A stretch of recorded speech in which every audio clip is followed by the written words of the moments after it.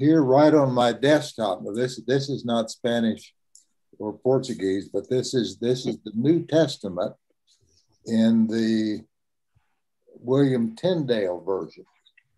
Old Tyndale did a translation into English. He got the New Testament done. He got a little bit of the Old Testament, but then they burned him on the stake for doing that. But it's all in the original spelling and everything of the day. Much of the King James Version was based on Tyndale's translation. So if you read Tyndale, then you'll see it repeated in considerable degree in the King James Version. Do you mind if we start, guys? It's 7:02. Yes. We are live on YouTube, and I will be recording it for those who are unable to join us today. 1 second. And Mohammed, just a quick question. I have the power to share my desktop, right? To show the slides? Yes, as a co-host, you are able to share your screen. If not, just let me know and I will change the setting immediately.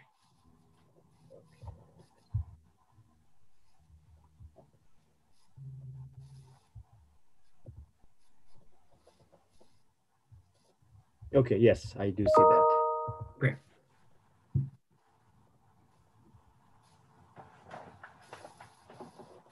Okay. Good evening, dear guest. My name is Mohammed Ali Sezer, and I'm the Executive Director of Dialogue Institute, Oklahoma. I'm so delighted to welcome you to our program. Tonight's program will be the third in our new program series on restoration, reconciliation, and resiliency. As far as I know, we have guests not just all around the United States, but also from abroad. Our reputation has reached many countries. Just one example is our friend from Pakistan, Hazik. I think he might be with us at the moment, but regardless of the time difference between here and Pakistan, Hazik and many people like Hazik support us. So now what I want to do is to thank our distinguished speakers, Rais Bhuiyan, and our wonderful moderator, Dr. Raju Randall. Our speaker and moderators have made time available for this program out of their busy schedule, and therefore, I would ask you to give a big virtual round of applause to express our gratitude. Just, whatever you can to show your gratitude, please do so. So we appreciate your interest in our program. Thank you each and every single one of you for being here. It is always a joy to have you with us. So I will briefly talk about Dialogue Institute, Oklahoma, for our new friends. We are devoted to promoting mutual understanding, respect, and cooperation among people of diverse faiths and cultures by creating opportunities for direct communication and meaningful shared experiences. Our goal is to build reliable relationship in order to collaborate on substantial programs and services that contributed to benefit of our society and help promote social cohesion. Our work emphasizes diversity, greater interfaith and cross-cultural understanding and respect. Getting to know others through our events and programs can be the first step for many people who do not have the opportunity to interact with the people of other faiths or backgrounds. So this free event is made possible by the Dialogue Institute, Oklahoma, and our sister organization, Dialogue Institute, Dallas. I was so fortunate to work with my dear friend Hussein on this event. It was delightful to partner with the Dialogue Institute, Dallas. So we look forward to further collaboration. I think our collaboration is a great sign of the good relationship we are building between Oklahomans and Texans. So even though we have disagreements about football, we still like each other. We love our friends from Texas and we love to do more together. Anyway, I don't want to take too much time from tonight's event, and I will pass it over to Hussein. Hussein, the podium is yours. Thanks again for all your help on this event. Well, thank you, Mohammed. Thank you, Shannon. Thank you, Dr. Randall and Rais, for this wonderful gathering. I would echo what you said. Over 2 decades at the Dialogue Institute Southwest, we have been working to promote dialogue and understanding and try to create platforms to have meaningful friendships and engagements.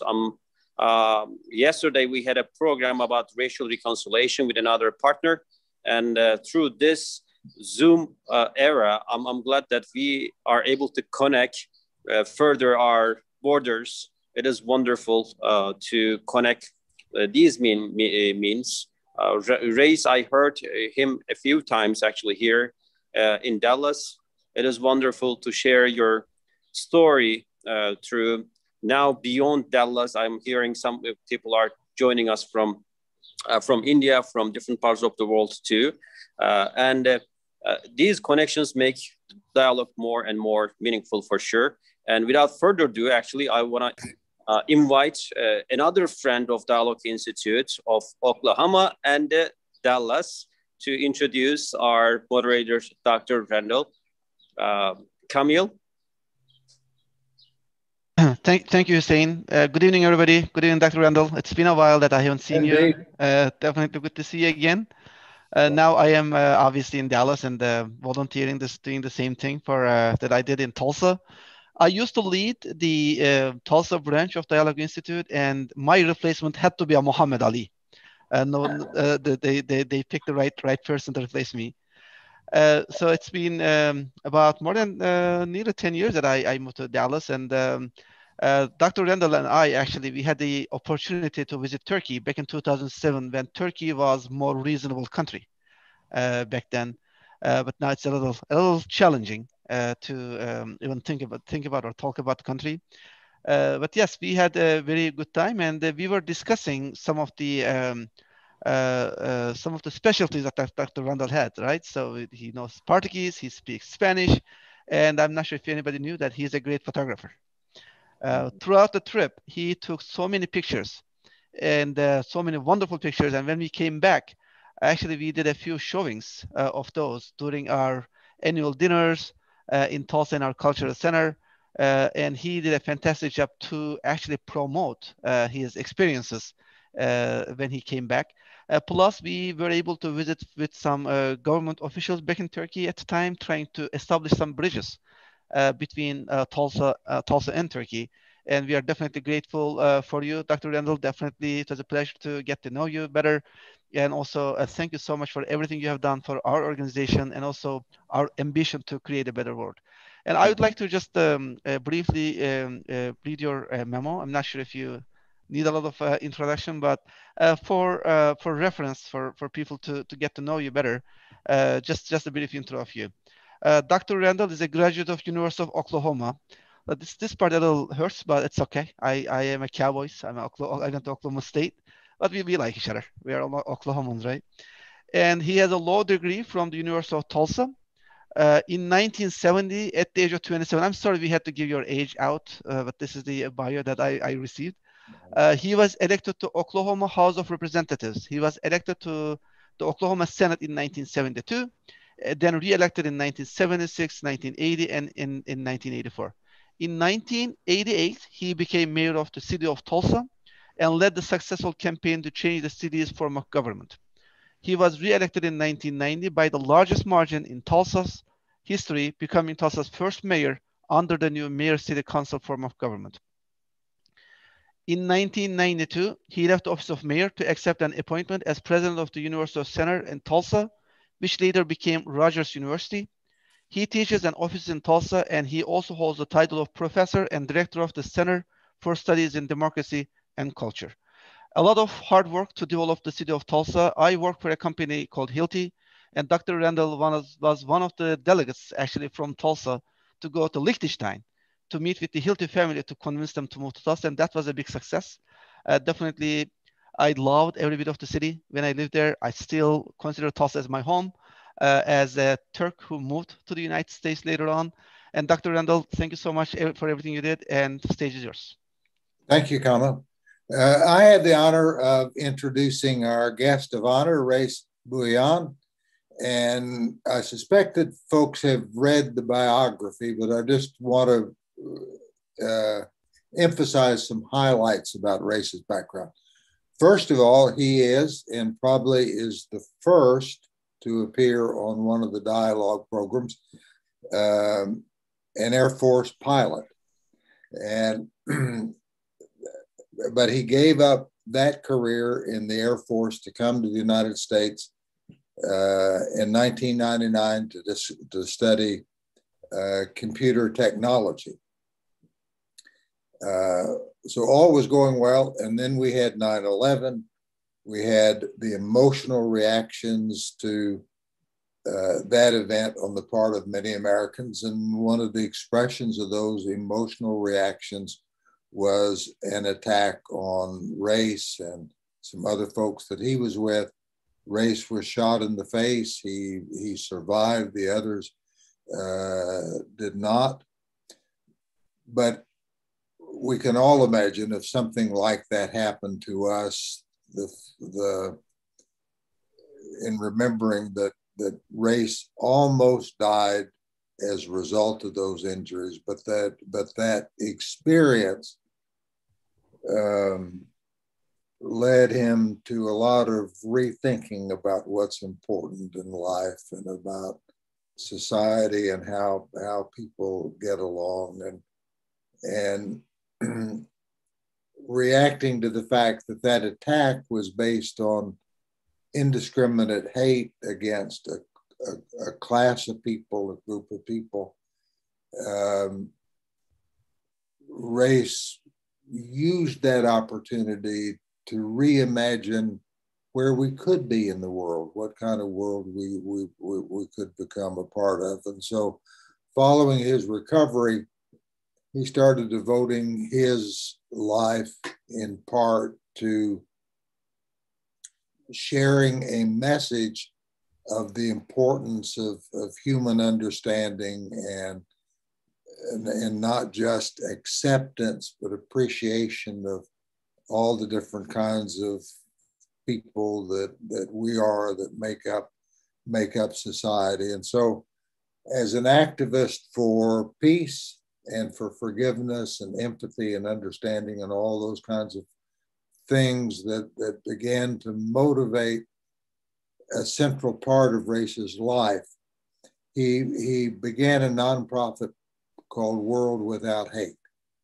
And the work of Rais and his nonprofit has become widely recognized. And you can read all the details of the awards that he's received and the honors that he's had, the book that was written about him.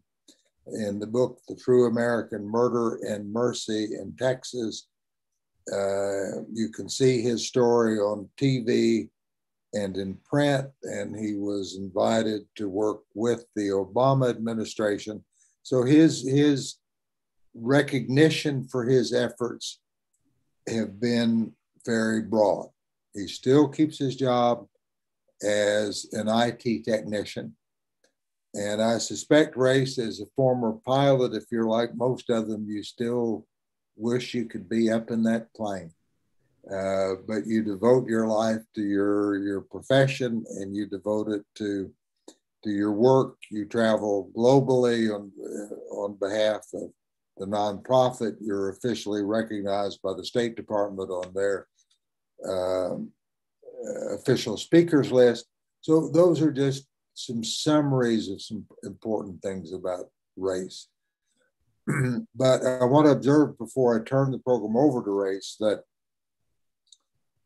we're honored to have him. We're going to learn things from him, but the importance of Rais's participation here is because of all of you who are tuned in and participating in this event, because it is through your commitment to the values you share, we all share with Rais, in the message of building understanding in the world, that we are here. And so I know that we're going to leave this program tonight more inspired, more understanding about our own potential to do what Rais has done to spread this message in our own communities. So it's now my honor to turn the program over to Rais Bhuiyan and to say welcome to Oklahoma and Texas, and welcome to the world, because the world is represented among the audience today. Well, thank you so much, Dr. Rendell, for your kind introduction. And a special thanks to everyone at the Dialogue Institute for organizing this special event. I'm truly honored to be here with you today. So before I share my story, I would like to share my screen first so that I can show some of the PowerPoint slides.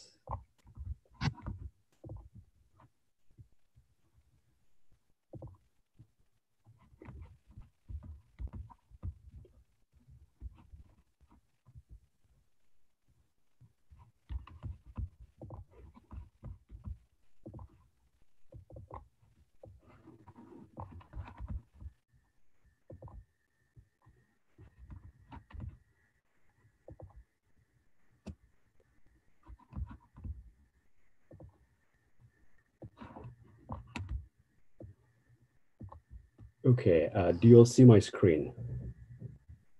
Yes. Perfect, okay.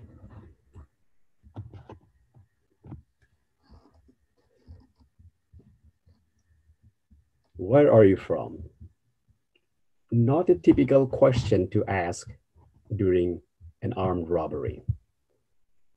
10 days after 9/11 terrorist attacks, when rescuers continued to search ground zero for signs of life, our country in deep mourning, and newfound fear and uncertainty looming, I began what would be my last day of work as a store clerk in Southeast Dallas. Around noon, a man walked in wearing bandana, sunglasses, and a baseball cap, pointing a double-barreled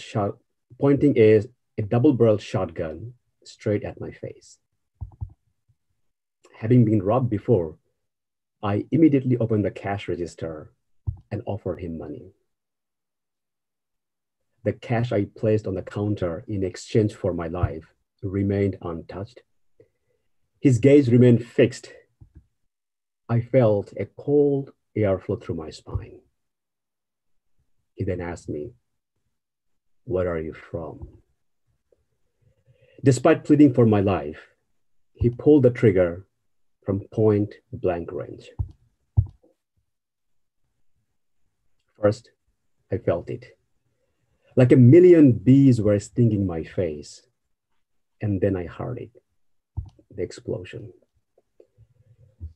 I looked down and saw blood pouring like an open faucet from the right side of my head. Frantically and instinctively, I placed both hands on my face, thinking I had to keep my brain from spilling out.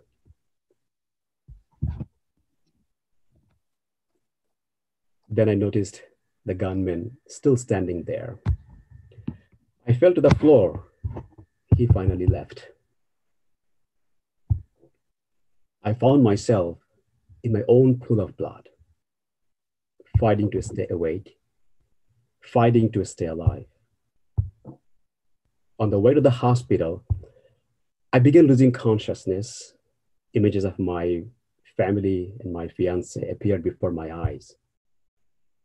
And then a graveyard. I promised God that if He let me live, I would do good things with my life. 5 hours after I was shot, I finally lost consciousness and was put on life support. The next thing I remember, asking, "Where am I?" Thinking I had died, I anxiously waited. And when I heard, "Good morning, Mr. Bhuiyan, you're in the hospital," it was one of the most beautiful moments of my life. My eyes were full of tears, not from the pain, but from the joy of still being alive. But the joy didn't last long. Within a few hours, the hospital, which was private and expensive, and I did not have health insurance at that time, discharged me and told me to arrange follow-up medical treatments on my own. My American dream turned into an American nightmare. As a result of the shooting, I underwent several eye surgeries. Unfortunately, though, I ended up losing sight in one eye. The right side of my face and skull was and remains peppered with more than 3 dozen shotgun pellets. I lost my job, my sense of security, my home, and my fiance, but gained more than $60,000 in medical bills. I reached out to the Red Cross, but they informed me I was only qualified for 1 week's worth of groceries.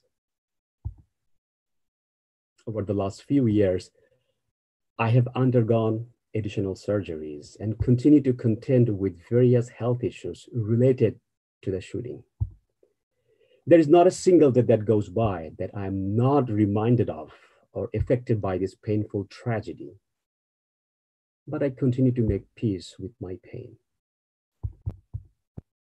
My shooter, Mark Stroman, killed 2 South Asian men during his 9/11 retaliation shooting spree. Stroman claimed he was hunting Arabs, but not one of his victims was Middle Eastern. After his arrest, he told the news media that he had done what most Americans wanted to do. They just didn't have the guts. He claimed that he was the true American, a patriot. He blamed me and my kind for 9/11, and he said America was no place for Muslims. Mark was tried and convicted. In 2002, he was sentenced to death by lethal injection. Over the next several years, I went through an intense healing process, physically, mentally, spiritually, and emotionally. In such traumatic, critical moments in life, I don't think we can blame anyone for giving up or finding temporary relief in the wrong places. I had the choice. But ultimately, I could not let myself down. My dreams were bigger than my fears. My faith was much stronger than any of my mental, emotional, and physical weaknesses. I prayed and begged God for mercy, asking for the strength to face this adversity without losing myself and to help rebuild my life. Many obstacles were thrown along the way. For example, I realized that I had developed a fear of large, bald-headed white men with tattoos, just like my attacker. I did not want to venture out in public, but then isolation set in.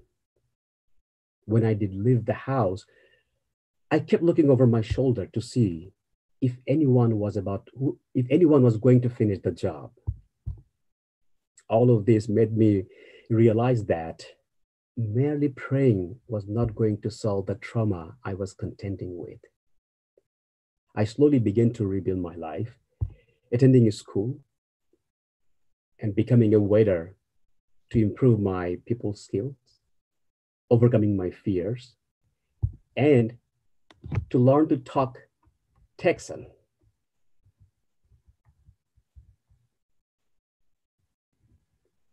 Like y'all, come back and see us and try our Texas Asti to bond with the locals. I transformed myself from an airman to store clerk to waiter to survive.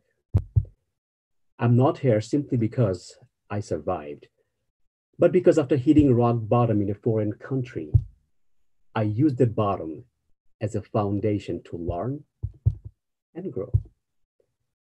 As unbelievable as this may sound, I gained more from these experiences that I lost.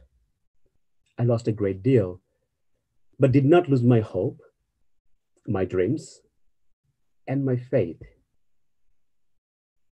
I would not and did not give up. In school, I learned that if I ever fall, I should get right back up and try again. Giving up was not an option for me. I never questioned God about why all these bad things happened to me. I had no doubt that He was preparing me for something bigger in the future.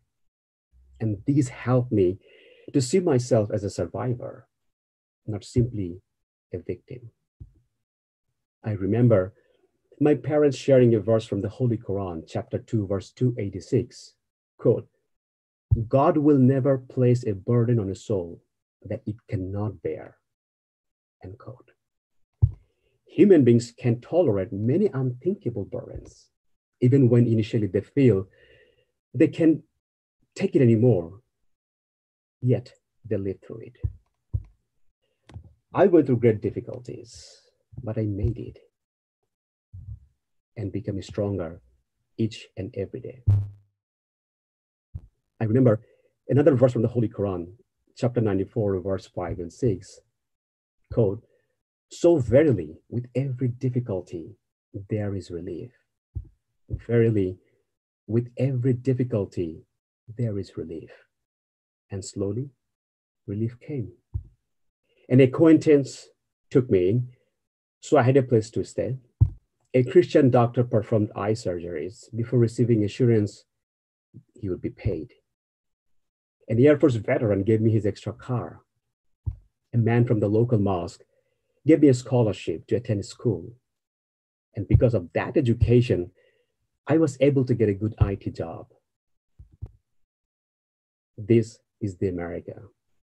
Generous, hospitable, warm, welcoming, that I heard so much about growing up. With the mercy of God and the help of many kind, caring Americans, I was eventually able to get my life back on track. And in 2009, I was extremely fortunate to go on a religious pilgrimage along with my mother. Though I had forgiven Mark long ago, it wasn't until I was in Mecca that I began reflecting back on my shooting and would-be killer sitting on death row waiting to die. I deeply felt by executing Mark, we would simply lose a human life without dealing with the root cause. Instead of hating him, I began to see him as a human being like me, not just a killer. I saw him as a victim too. I credit my faith and my upbringing in giving me the courage and strength not only to forgive him publicly, but also to fight to save the life of the man who tried to end mine. I returned to the US, and with the support of Amnesty International, I began lobbying to save the life of my attacker. Working with Reprieve, a London-based nonprofit, we took the campaign to the European Union and German parliaments, as well as the headquarters of Lundbeck, the lethal injection manufacturer in Denmark. We convinced them to urge the government of Texas not to use their product to kill. After our visit, Lundbeck announced they would stop supplying this drug to the prisons in the US carrying out executions. We also petitioned the US Supreme Court asking for clemency for my attacker.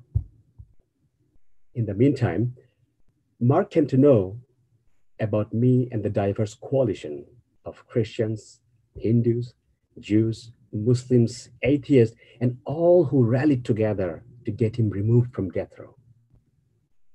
I was told he was stunned and deeply touched by our efforts. This was not something he expected from a Muslim. He wrote a long letter to me from death row. Allow me to read a few lines. He said, "My stepfather taught me some lessons that I should have never learned. It has taken me for too long to unlearn some of them, and I'm still working on some of them. I don't know who your parents were, but it is obvious they're wonderful people to lead you to act this way to someone you have every right to hate. He thanked the entire Muslim community, condemned his own acts of violence, and called me brother in a phone conversation. In another statement, he said, at that time, there in America, everybody was saying, let's get them. We didn't know who to get. We were just stereotyping. I stereotyped all Muslims as terrorists, and that was wrong. Killing another human being is not something you can forget. End quote. Here is Mark himself sharing his thoughts during our campaign. Well, matter of fact, this is a copy of the letter he wrote to me.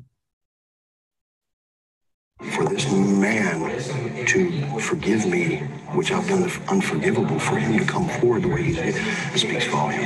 It speaks volume for the human race.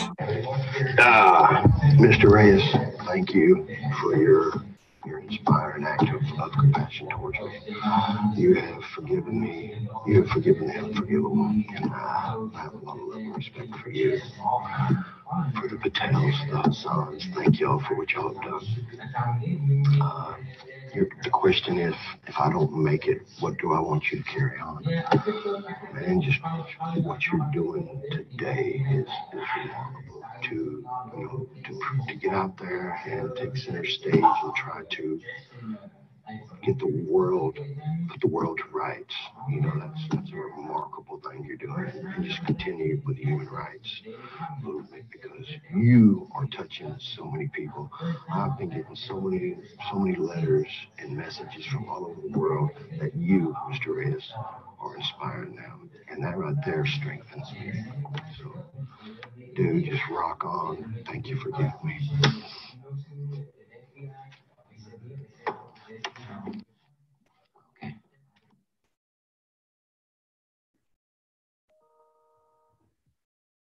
It moves me profoundly to think that the man who tried to kill me because of the ways in which I was different learned to see the ways in which we were the same enough to call me brother. He hated me when he didn't know me, but in the end said he loved me. It seems to me that although retaliation is a natural response, it does not make you feel as good as you think it will. Any harm you inflict or hope to see inflicted against another human being winds up hurting you too. Once you get to know the other, it is hard for you to hate them. Before he was executed, his last words were, "Hate is going on everywhere. It has to stop. Hate causes a lifetime of pain." Empathy and forgiveness had a transformative effect on Mark. People can change and grow given the opportunity and the chance. Difficulties can turn into blessings, obstacles into opportunities. No matter how challenged our life is today, there is a hope for a better tomorrow. Being resilient and seeking reconciliation does not mean that you are or have to be superhuman, that you don't or won't feel pain, stress, or sadness, or even at times that you won't just want to give up. Resilience for me is a journey to discover and redefine ourselves by our inner strength, strength that we are often unaware we have until we are faced with the great difficulties. My journey has helped me and inspired many to be more compassionate and empathetic to all those going through challenges each and every single day. Look within yourself. You too have this very strength. The challenges we all face give us the opportunity to bring out the best in us. We are all capable of turning negatives into positives, weaknesses into strength, despair into hope, ignorance into wisdom, fear into courage, and hate into love, restoring peace for ourselves and others. And this, I believe, is how we can truly realize a world without violence, a world without victims, and a world without hate. Thank you.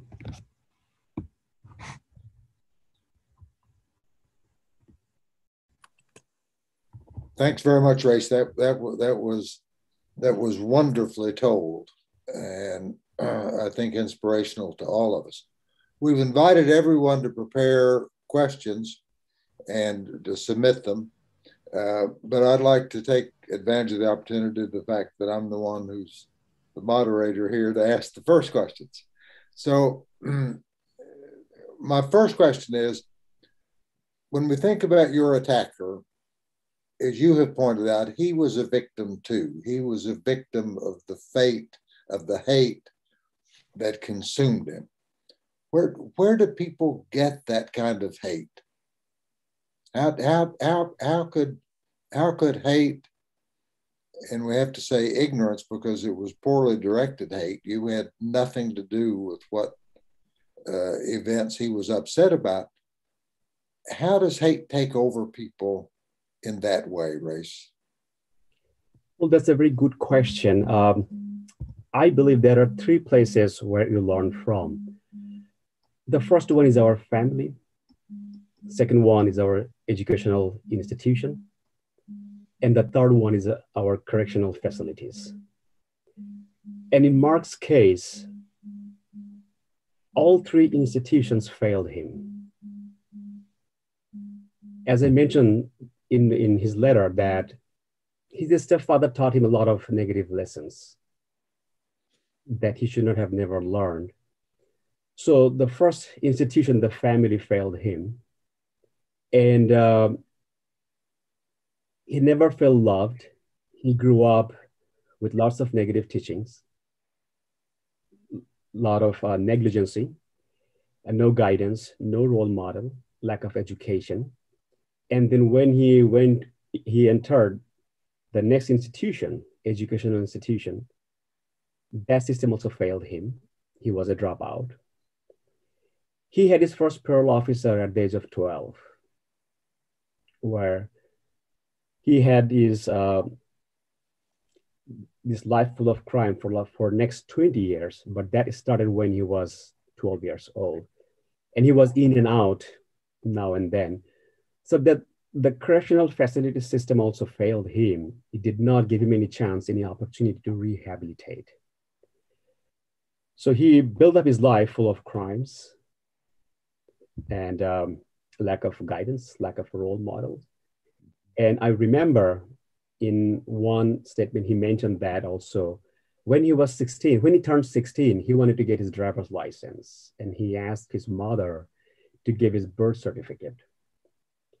And he saw someone's name, which did not look like his father's name. It was a different person's name. So he asked his mother, "Who is this guy?" And his mother said, "That's your actual father." Then who is this person? It's not your real father. Why didn't you tell me all this? His mother answered that, "I even didn't want you. If I had $50, I would have aborted you." And you can imagine that, hearing something like this from your own mother, what went through in his mind as a teenager. So he grew up with less self-esteem, self-respect. And when 9/11 happened, he was glued to the TV. He was watching all the news clips running 24/7, the planes hitting the Twin Tower. He kept listening our public officials and our leaders blaming all Muslims for 9/11. And he said he snapped. he could not take it anymore. He felt he had the responsibility to take revenge against those immigrants, those foreigners, those Muslims who were responsible for 9/11. And he said, I couldn't sit there anymore. I snapped, took up arms, and wanted to give a lesson to the foreigners, to the immigrants. So back to your point that where his hate came from, a traumatic childhood, lack of love, lack of guidance, lack of respect, lack of purpose of life, and then in and out um, in the criminal legal system. And he was inspired by some of our leaders and by the media that blamed Muslims for 9/11. So he was a person who had become filled with anger about lots of things. And then 9/11 focused that anger into hate that looked for an expression. And unfortunately, you were there when he had the double-barrel shotgun and acted on that anger.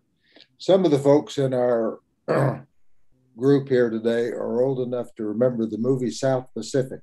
And if you remember in the movie, there's a wonderful song about the fact that we're not born hating people. We're taught as children to hate people. And we live in a society where that's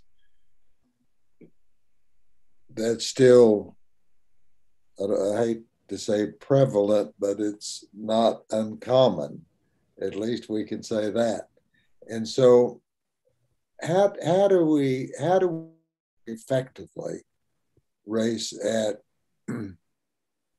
eliminating this kind of blind anger or prejudice against folks who are different than us?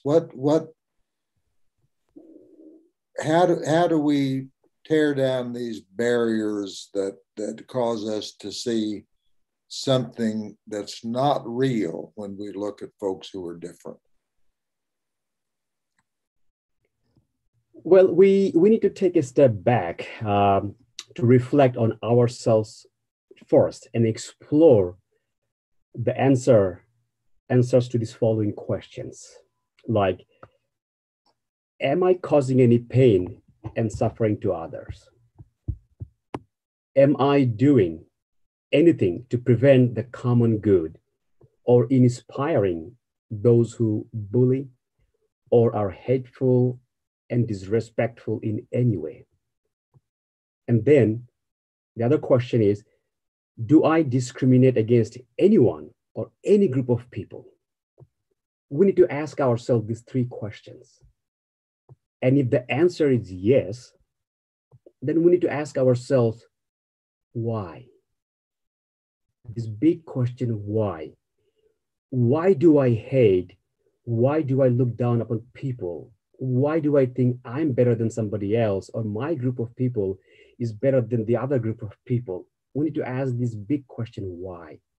And then we need to ask ourselves that, am I unconsciously buying into stereotypes, misconception, or irresponsibly reported stories from the media, internet, or social media? And if so, the next question to ask ourselves is, what have I done so far to overcome this? We need to start with us first. That why do I hate, and what have I done so far to overcome this? And the other thing we must do, because we live in a diverse society, and conflict, is something we cannot avoid. Fear of the other we cannot avoid. So the other thing we must do is keeping the room, to keep the door open for dialogue, open for conversation.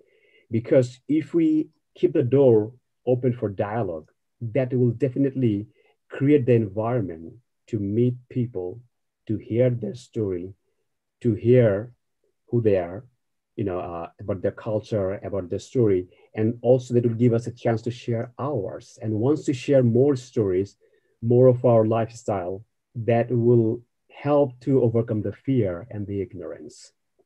And I would give a quick example that last year I was invited to meet with one of the founder of a hate group in America, one of the notorious hate group in America.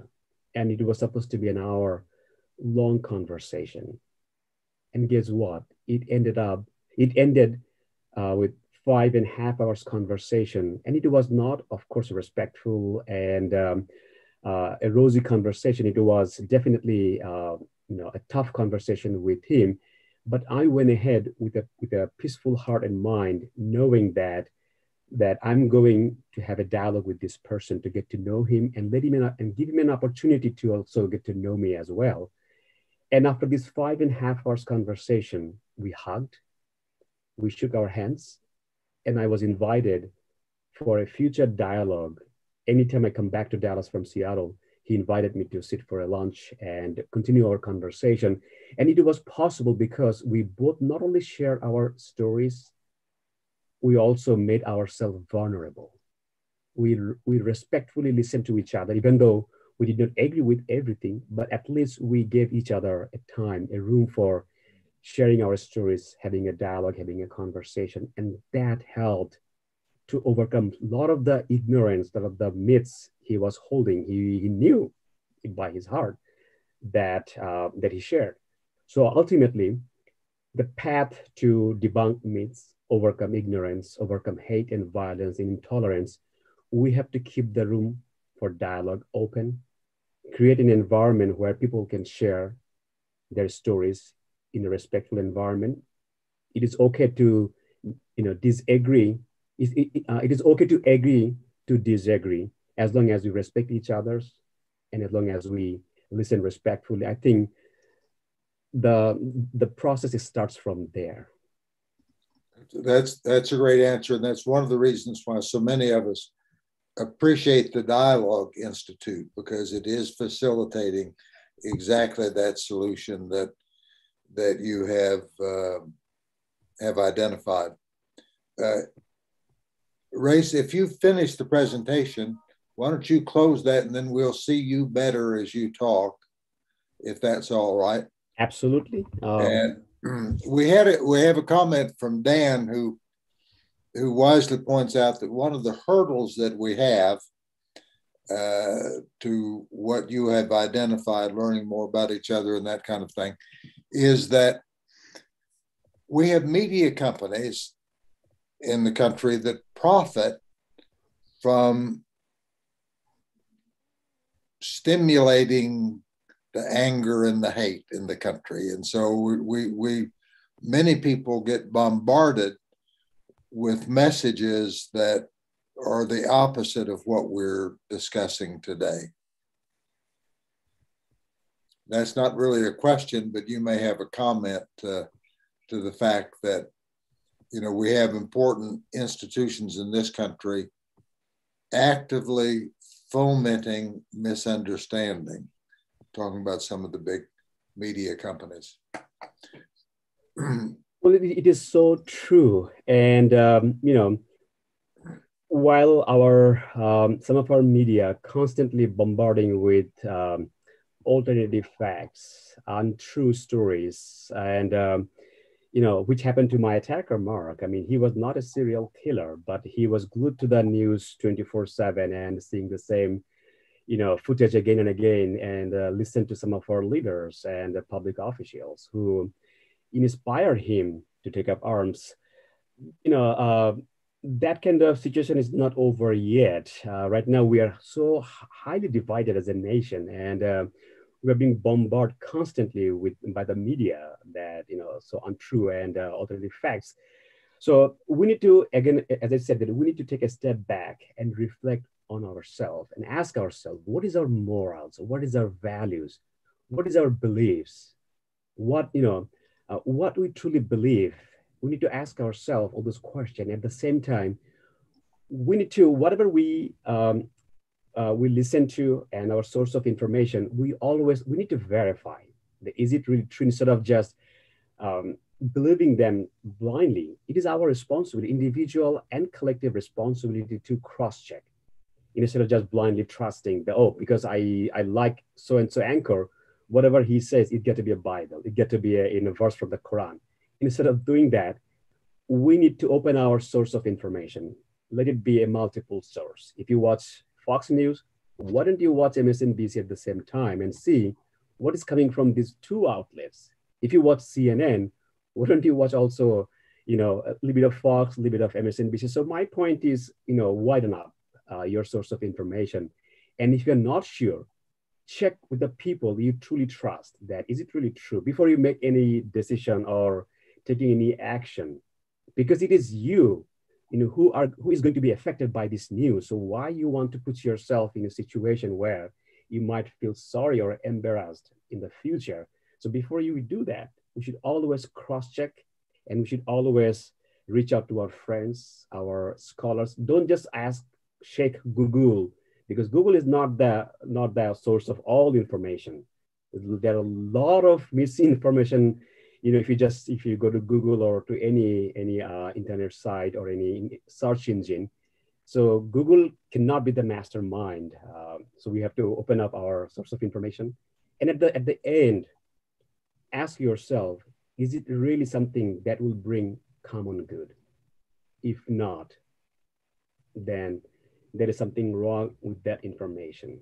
There is something wrong with that message, because we live in a diverse society, and this diversity is our strength. If somebody tries to spread a rumor or any kind of message that destroys that beauty of the diversity, that destroys our society, individual and collectively, that cannot be something good for ourselves and for our community and our country.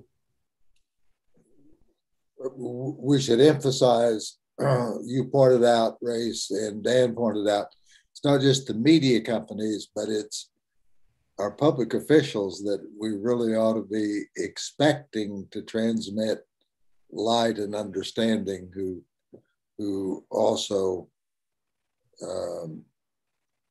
encourage misinformation. But I also want to underline something, Rais, you emphasized in this comment, the one before. We may not individually have the power to alter a big media corporation, but we have control over ourselves. Exactly. And we are responsible for our own behavior and our own contributions. And that's the place where we should begin. Let's talk. I mean, we may not have the power to change the media, because we need to understand media is in a business. It's a corporation. It's a profitable company. So they always have to look for their own profit. And they're not in our best interest. Yes, they're in the media business, but whatever increase their rating, most likely they will focus on that. So while we don't have control on that, but we have control on ourselves, our thoughts and ideas, views, and our environment. So we need to focus on that because information is like something like food. We feed this into our mind, and then we respond based on what we put into our system. It's like food. What we eat, that's what makes who we are. So, this media information is also the same thing. If we allow all this wrong information, all this fake news, alternative facts, then it will be easy for us to get into that direction, always believing in the conspiracy theory, always believing the negative news, and it will drive us crazy. So back to the point, whatever we see, we need to put some checks and balance. If you're not sure, check with the people that we trust, that are knowledgeable, that are scholar. If not over email, maybe it could be a face-to-face conversation, and that's where the Dialogue Institute comes in place, that you can host a conversation where people of all walks of life can come together, and let's make everyone uncomfortable with the topics they don't like to they don't like to discuss, or they don't feel comfortable having, having a discussion on those particular topics individually or in their own environment. But the Dialogue Institute can hold that kind of conversation, creating the safe environment, asking everyone to respect each other's thoughts and views, but we can have a good civic dialogue. So that's what we can do, to take the control, back to us. And while we cannot fix the big medias, at least we can do these things locally, nationally, and internationally. Open up, room for more conversation, more dialogue, specifically on the topics that makes us uncomfortable. Let me ask a very difficult question. Now, you were shot because of the identity that your attacker assigned to you. It wasn't your identity. It was an identity that he assigned to you based on lots of influences. Tell me about how you see your identity today as an American. How do you see in America this process of developing identity, to what extent are identities creating these conflicts that we're confronting? Well, I see myself first as a human being. That's my first identity, like all of you, that we all are human beings. And I always try to see everyone as humans first and as an individual, not as a group. And my second identity would be that I am an American. I chose to be an American, even after being shot in the face and where I almost lost my life. But that did not change my thoughts and views and my love for this country. It was an individual incident. And the person who did that, he did not represent America. He did not represent anyone, the whites or the Christians, anyone. He represented himself. So the problem in our society is that there's a lot of stereotype going on. People tend to see people as a group. The way my attacker saw me, not as an individual who had nothing to do with 9/11. He saw me as, as a part of the group that he hated mostly at that time. So in America, we need to change this stereotype that when someone does any kind of crime or anything wrong, instead of blaming the entire group that he belongs to, we should see that person as an individual. We should treat that crime as an individual crime, and we should not punish the entire group or blame the entire group for that individual's crime. So that we need to change, and that is a big problem in America right now. That whenever a Muslim man get involved in any kind of terrorist act, all Muslims immediately goes under the bus. All Muslims get blamed that Muslims are terrorists. When a black man does anything wrong, the entire black community is under the bus. We say, well, this is the problem with the black community. We try to blame the entire group, entire community. Same thing, when a police officer, does anything wrong, we try to portray all the police officers are bad, defund the police, community. So we need to get beyond that kind of mentality. We need to see crime as a crime, regardless of the victims, regardless of the perpetrator. Yes, it's interesting how in society, the fact is most murders are committed by these white people.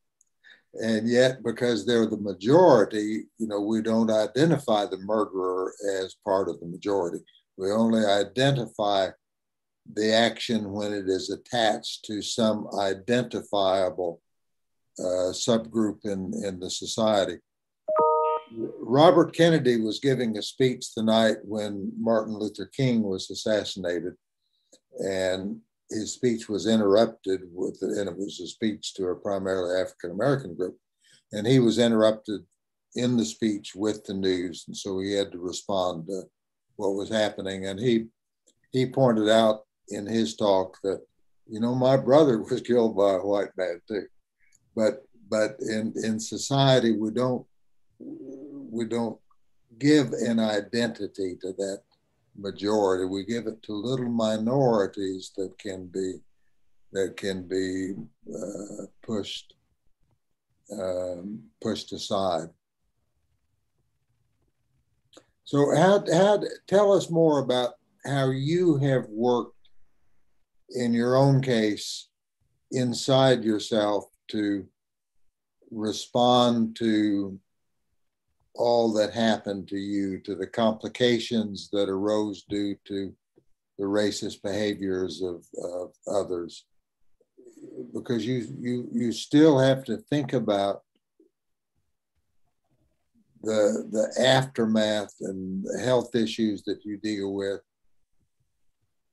but you have overcome the fear, the anger, and moved to another level. What advice do you give to the rest of us when we're in a situation, hopefully not being shot, but in some other situation where we need to overcome the anger?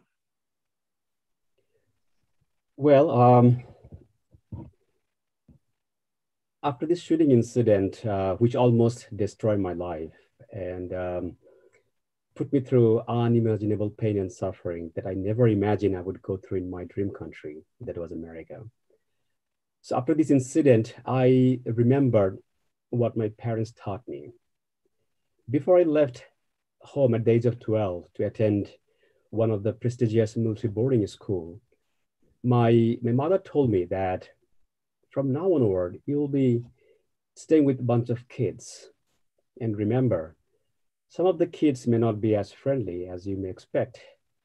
If they say something nasty, if they hurt you, the first thing you should do, put a zipper on your mouth. And that will not only help to de-escalate the situation, it will also give you a time to respond wisely. And that was a very important lesson I learned at a very young age. So after this shooting incident, I remembered that. I controlled my tongue, deeply thought about the incident, what happened to me. And I went through a healing process where I grew mentally, spiritually, emotionally, and physically. So taking time actually helped me to think through the entire incident, and it helped me to forgive my attacker. Because my mother taught me that once you are hurt, never even think about taking any revenge. Forgive and move on. And if you struggle to show mercy and kindness, leave it up to God and or to the justice system to take care of the matter. But you move on. Never think about taking any revenge. That will cause more problem, and you'll never be able to achieve your goals. You'll never be able to be successful in life. It will cause more problem. So I remembered those lessons, and I focused on rebuilding my life. Took time, focused, and I didn't think about the shooting incident after Mark was sentenced to death. I put all my energy on rebuilding my life, went to the healing process, went back to school, and also working as a waiter in a restaurant for $2.13 per hour, which total from somewhere 25 cents to a couple of bucks in a week. So I shifted my energy to rebuilding my life, not thinking about the incident. I forgave my attacker, which helped me to get the control back to me and my happiness. And it helped me to move forward. So I would say to the audience that when you are hurt, it is not easy to forgive. I mean, when we are hurt, the first thing, comes into our mind is, we recoil in self-protection, and we're not likely to quickly respond with mercy and understanding. That is very common. That is normal. But we need to go through a process. We need to go through a healing process and think through the incident, what just happened. And if we take time, it will definitely help us to go through the process, to find some closure and respond wisely to the wrong that was done to us. Sometimes we try to rush, we try to respond immediately because we think if we do not respond immediately, we would look weak. We have to send the message right away. And I don't want to get into the politics, and that's what happened after 9/11. We rushed too quickly to invade Afghanistan, and we rushed too quickly to take revenge, and we too quickly went to the Iraq war. That's a totally different discussion. But by doing that, we did not fix anything. The world has become more dangerous. The war on terror is like an endless war. I'm not trying to blame anyone. I'm just saying that when we rush, these are the consequences we would face, and that's what happened. So, in personally, in collectively, everywhere, if we take time, if we think through it, process it, that will definitely give us the time to respond wisely. We have a number of Texans in our group today. And I remember when John Kennedy was assassinated in Dallas, that there was hate in many places in America against Texans. And yet, how many Texans were involved in any way in that? And how blind was the expression of that hatred against Texans that occurred in places in America. Rais, you dreamt of coming to the United States because of the opportunities that it offered and the education that you could get here.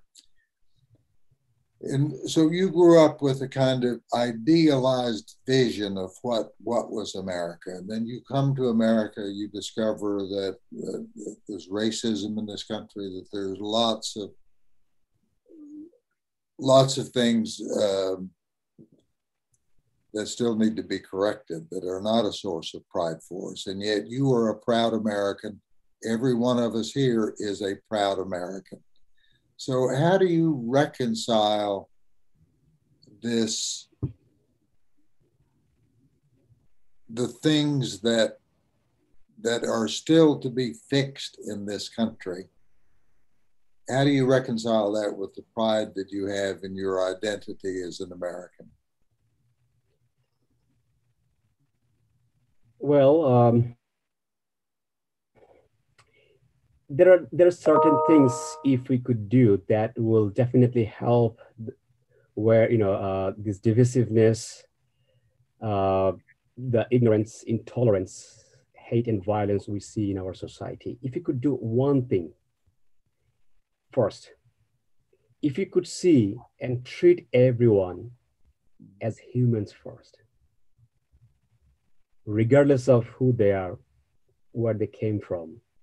If you could just do one thing, they treat everyone as humans first and respect them as you'd like to be respected. And if we truly believe that we all are American, and diversity is our strength, and that is truly our strength because, when we Americans, we go overseas, we don't really identify ourselves. Oh, I'm a Muslim American, or I am a German American, or I'm an Irish American, I'm an African American, I'm an Hispanic American.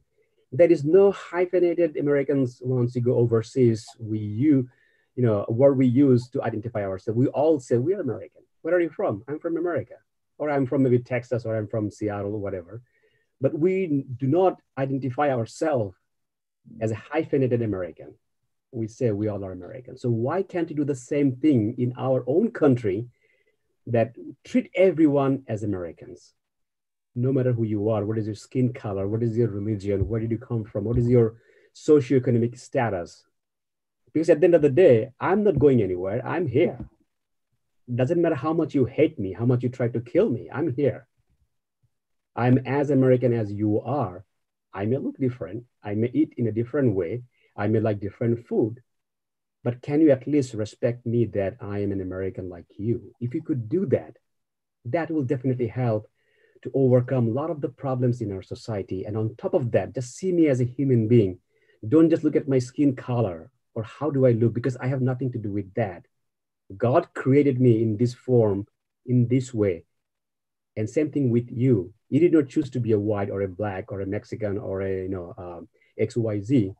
So why can't you respect our humanity and each of us as humans first? If you could do that, that will definitely help a lot. And then if we ask ourselves that we need to take time to get to know the other and learn or relearn that whatever I want for myself and for my family is the same thing that he wants or they want for themselves and their families, like peace, opportunity, happiness, love. If you could believe in this, if you could at least understand that we all want the same thing for ourselves and our families and for our next generation, there'll be less room for ignorance, violence, intolerance in our society. That's a great observation, Rais, to sort of bring us to a conclusion. We'll turn it back to Mohammed in a minute, but you said a couple of things that inspired me to think a little deeper. One is this issue of identity, which we haven't had the opportunity, the time to get into. But if I were to think of myself as, instead of being an American, as a Okie American, then my identity would start to change because I would see myself from the lens of the experience of Okie people during the Dust Bowls in California and the challenges and so forth. And we're better off coming together in a common identity that we're Americans. And when you talk about we all aspire the same things for our families. Now, I'll just conclude with this little story. I'm reminded of a number of years ago, I was in a taxi in New York City, and the taxis in New York City are almost all driven by people who came from somewhere else in the world. And so this fellow, I don't remember where he was from, but could have been Bangladesh for all I know, but he was obviously by accent and by other indicators, not a native born American. And so we chatted, and indeed he was not a native born American. But Thanksgiving was coming up the coming week. And so I asked, what is your family going to have? Are you going to observe Thanksgiving? And the response was, of course we're going to observe Thanksgiving. What are you going to have to eat? And he looked at me as if that was an awfully odd question. Our family's going to have turkey on Thanksgiving. And so it was a reminder of these things that in America are shared identities that bring us together. Mohammed, we turn the program back to you for whatever conclusion you'd like to provide, and to Kamal. Thank you, Dr. Rendell, and thank you, Rais, for this beautiful conversation. I'm so inspired by all these wonderful, expressions and thoughts. And I think, Shannon will do the conclusion. But before that, I have just a quick question to Rais. Rais, can you just briefly talk about your organization, the organization you lead? Just say a few words where it is located, and how can people get connected with your organization, World Without Hate? Well, after Mark was executed, I did not want to stop my work there. During the campaign, I received tremendous amount of support and positive energy from folks all over the world. And that actually inspired me to continue my work and keep my deathbed promise that I had with God, that if you let me live, I will do good things with my life. So after that, after Mark's execution, I established a nonprofit with the tremendous amount of inspiration, World Without Hate, to continue my work to inspire and encourage people to be more compassionate, empathetic, understanding, accepting, and forgiving. We are based in Dallas, Texas, and also in Seattle. Our headquarters is in Seattle right now, but we operate from 2 locations, Dallas and Seattle. And our website is worldwithouthate.org. And our mission is to break the cycle of hate and violence through storytelling and empathy education. And we truly believe that if we work together, if we take responsibility, and if we teach our younger generation to respect everyone as humans first, and we also check our moral compass every single day and ask ourselves what kind of world we want to live for our next generations. Is it something where they will coexist peacefully and respectfully, or where they will be living in a chaos with lots of ignorance, intolerance, and violence? And after asking this question, I think the answer will be always that no, we want to build a world where there will be less violence, there will be less victims, and there will be less hate. So let's work together to build that world based upon mutual respect and dignity. And so by keeping everything in mind, I work with my friends and my mentors and establish this nonprofit, World Without Hate, so that we can build a better world for our next generations. Thank you. Thank you so much, Rais, again. Shannon, can you hear me? Yes, I can. Can you hear me? Yes. All right. Would you like me to wrap up? Sure, please. All right, Rais, your grace, because I'm sure sharing the story again and again must be painful. I have to say I was appreciative of your grace. Your mother would be very proud of you, I'm sure, because of what you are doing as a legacy and a tribute to her in your kindness and your grace, empathy. So, and I like that you pointed out that we each have that opportunity to develop. So thank you. And, you have so many titles, Mr. Randall, Professor, Mayor. I don't know anymore what to call you, but it's great to see you again and have the opportunity to work with you. And what a great job you did moderating.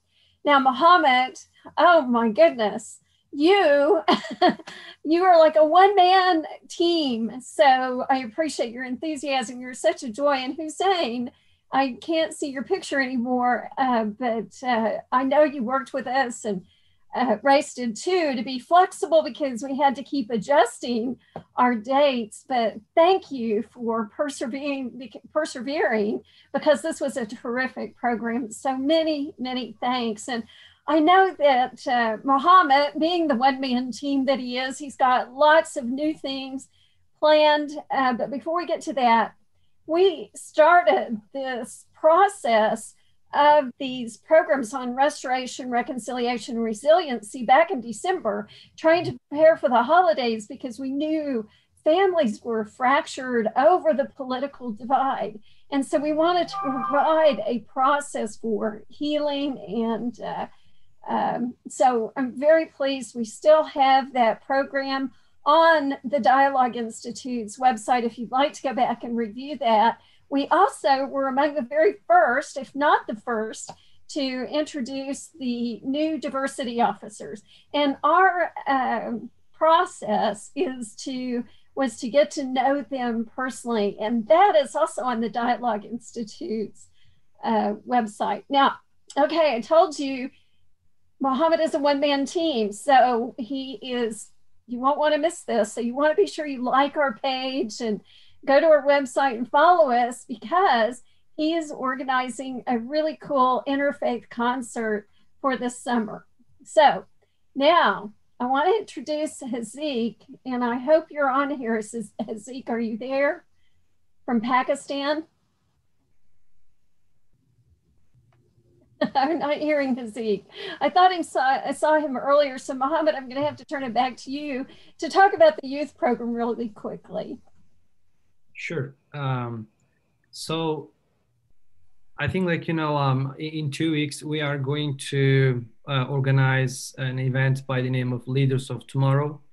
We invited students from public and private colleges to get to know one another. So we are creating a platform for our local students to come and have meaningful conversation. And we're so excited that because this will be a new program series for us.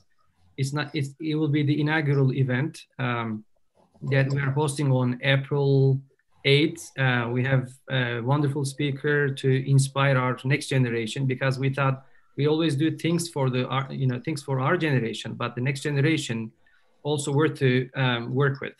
And from now on, we will have many events for the next generation under the name of Leaders of Tomorrow, Leadership Academy. So with that being said, I'd like to thank each and every single one of you for making the time available to join us tonight. We so appreciate your support, and hoping to see you with us next time. Thank you, everybody. And please, as Shannon mentioned, follow our Facebook page to be updated about upcoming events. Thank you, Dr. Randall. Thank you, Rais. Thank you, Hussein, for this wonderful event. And especially we want to thank Shannon for her leadership in making this all happen. Absolutely. Definitely. Yes, Shannon. It's so easy when you work with Mohammed. But thank you, and thank you again for everything, Rais. I could talk to you for hours. What an inspiration. And everyone who is participating, wow, you gotta love, you give me inspiration. So indeed. Thank you. Thank you, everyone. Thank you, and good night. Good night. Thank you, everybody. Thank you.